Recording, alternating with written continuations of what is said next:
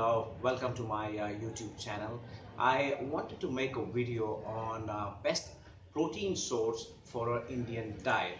Now, assuming that you're non-vegetarian, I would say stick to lean meats like chicken, especially chicken breast. That's the leanest form of protein which you can get. Egg whites or whole egg, because I do consume whole eggs and I don't see any problem doing that until unless you're on a good ratio. I consume around 6 eggs a day, whole eggs matter of fact, so that's not a problem. So that's an excellent source of protein. I would say avoid red meat, right? Another excellent source of protein which I would suggest any non-vegetarian should and could go for is fish. Fish is an excellent source of protein and has omega-3, and that's pretty much for a non-vegetarian, I would say. I mean, you can opt for other meat, but this would be the holy grail of the protein, animal source of protein, which I follow. Seafood is pretty good, but as I said, I stick to fish, being a Mangalorean. So that's one of the things what you could do. Apart from that, I would say if you are a vegetarian, tofu, paneer, milk products, basically, milk, yogurt, and stuff like that. Cheese. These are good source of protein, which you can have. Soya milk.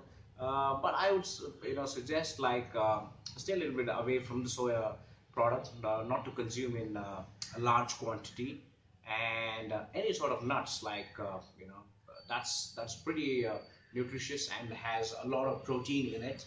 And last but not the least, uh, I think beans of any kind would have a lot of protein in it. So that would be for a vegetarian, diet, especially the Indian diet. Now, I don't advise or advocate taking of supplements. I don't believe in having supplements until unless you are deficient in something, because that's when you supplement. Or if you are somebody who is a working professional and stuff and believe that you cannot have adequate protein, I think even if you have eggs and probably have lean meat like chicken or some other fish, maybe 3 times a week, or at least 2 times a week, that's far more than sufficient. Because let's look at it from a layman's point of view. Everybody is not a bodybuilder or a professional athlete, so this is more for the general public. And I don't want to go make a clickbait sort of thing saying 10 cheap food source, protein source for an Indian diet and stuff like that, because that's irrelevant.